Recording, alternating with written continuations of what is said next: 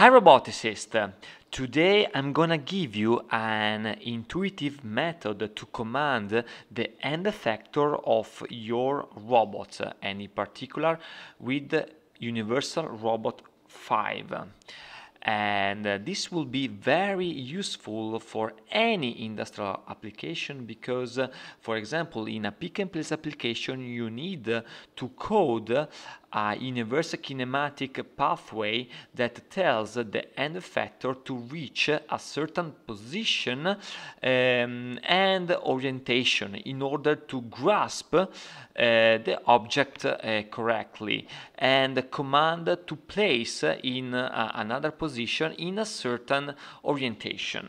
So this will be a key for understanding how to program a robot, and it will be a step forward of your journey in being a robotics software engineer.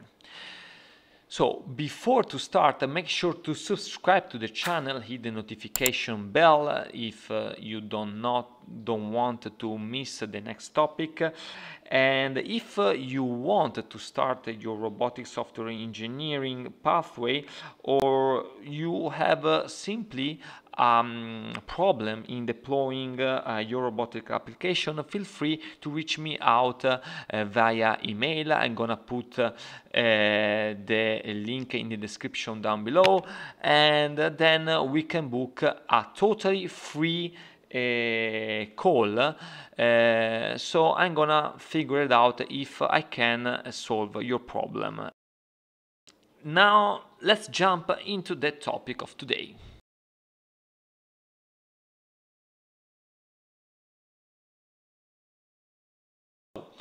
In the last video, what we have seen is to install the Universal Robot package that is composed by these other packages, and the most important thing are the Universal Robot Gazebo, Universal Description, and then the UR5 moved configurations. So, the moment, let's launch the demo launch file that I remember to you that contains the Move It plugin. First of all, this is our robot. This is composed by some links and some joints.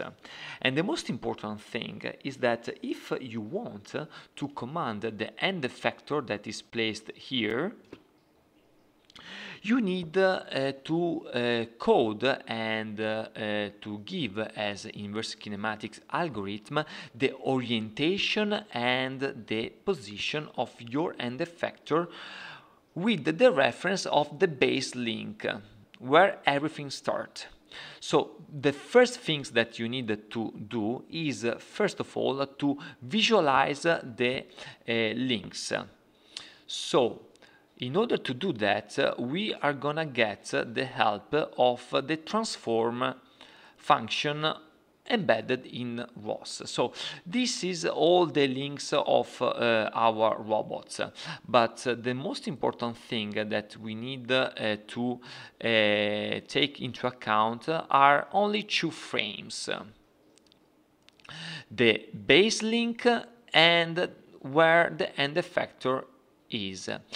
So I run through the URDF file, and in particular, if you're gonna use the Universal Robot Gazebo description that you download to the GitHub, the end effector is placed to tool 0. Okay, so here we go. Remember that you need to know over the time where the tool 0 is compared to the base link. And you can see here that the frame here in X, Y, and Z is different for the tool here. So we have some kind of translation and rotation. And in order to get those, we are gonna ask the help of an embedded function in ROS, which is very useful and is going to be transform. So if we run into the ROS topic,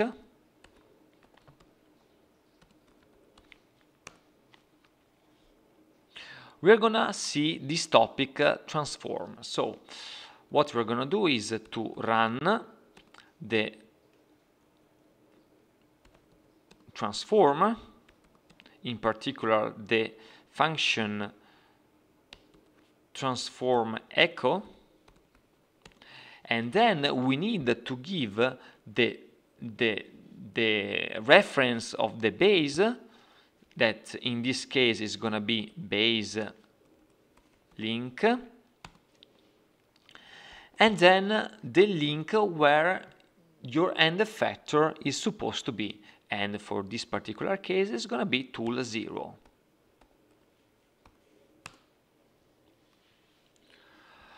Okay, so now you are going to see what is in the real time the position, the translation, and the orientation of this end effector.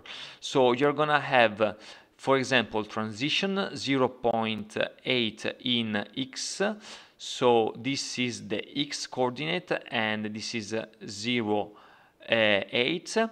Then y, this is the y coordinate and it's gonna be 0.2, let's say. Okay, we are here, and in z we're gonna see 0. So if you want to check the z coordinates, okay, it's precise. So meaning that at least for the translation, so where the tool 0 is translated to the base link is correct. And then for the rotation we are going to have this in quaternions or in radians, given in row, pitch and yaw. So this is the value. So what if we want to deploy a pick and place application where the object is gonna be here and we want to pick from the top? Okay, so let's suppose that we have an object in this position and we want to pick up from the top. So we should put the end effector on the top. Okay, it's gonna be something like that. Okay, and then we can run this path planning, and at the same time we are gonna see that the translation and the orientation is changing. So here, this is important, we are gonna see that the tool 0 related to the base link has this coordinate in translation and this changing in the rotation in row, pitch and yaw. So what we can do is to pass this value in our inverse kinematic algorithm to check if we reach this position here. So what I can do is to copy and paste, just to have a reference.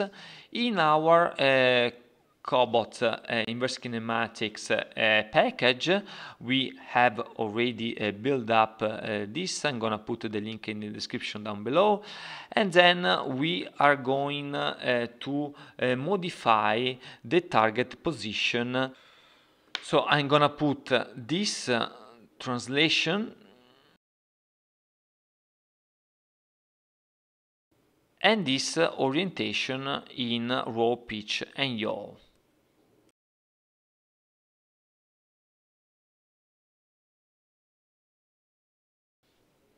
Okay, it's done. So remember that we want to get this position. So let's test it.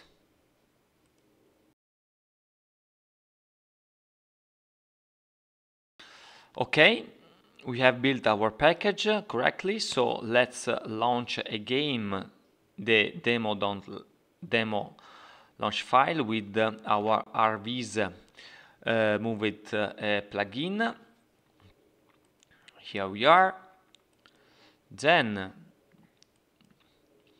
what we want to run is this code, the one that we have just modified. Here's very important thing here. Now you can see that we have the reference frame based link and the reference frame tool 0, and that this is what we have detected before. So as you can see here, we have reached correctly the position that we have set up manually before.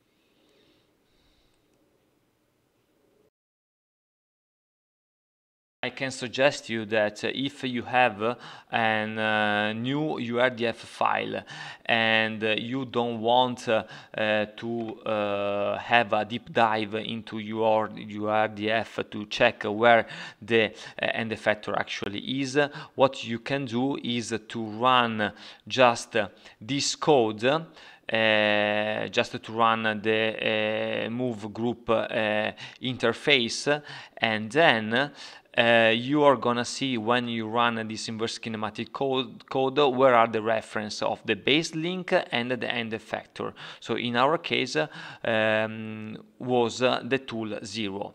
So then feel free to play around with it. So if I run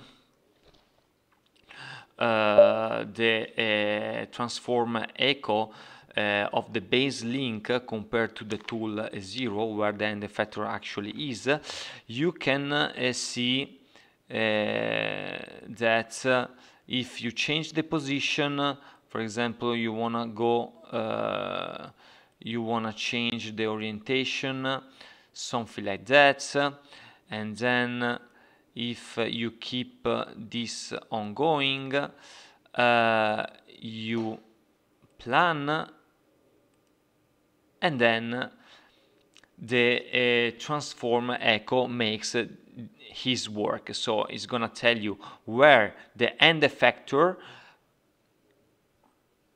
in terms of translation and rotation in quaternions, radian and degree is compared to the base link.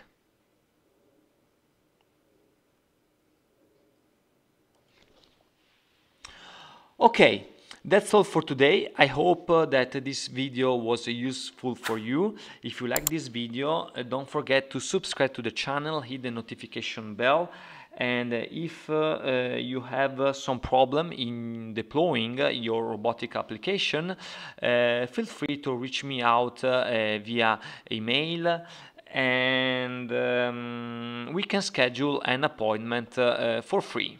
Thanks for your attention, and as always, keep learning robotics with ROS.